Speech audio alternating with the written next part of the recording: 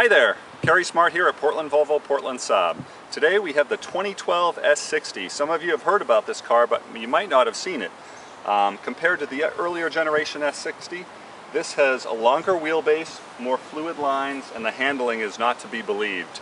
It comes in two models. This was the all-wheel drive T6 at 300 horsepower, also available in front-wheel drive in the T5.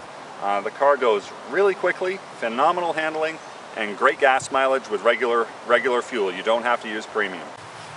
For 2012, they've made a couple changes. They've made the transmission more responsive in that it has a sport mode. So if you're in drive and you want just a little bit stronger acceleration, nudge the shifter over to the manual side.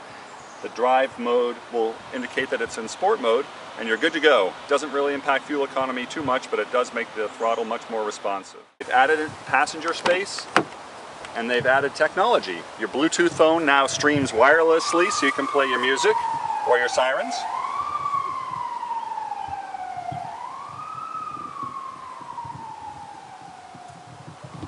With Volvo City Safety, which is standard in the 2012 S60, if you're driving in stop-and-go traffic, someone stops suddenly in front of you and you're not quite paying attention, the car uses a radar system and it will automatically stop the car before you tap the car in front of you at speeds under 19 miles an hour. Works great, and it saves a lot on rear-end collision damages.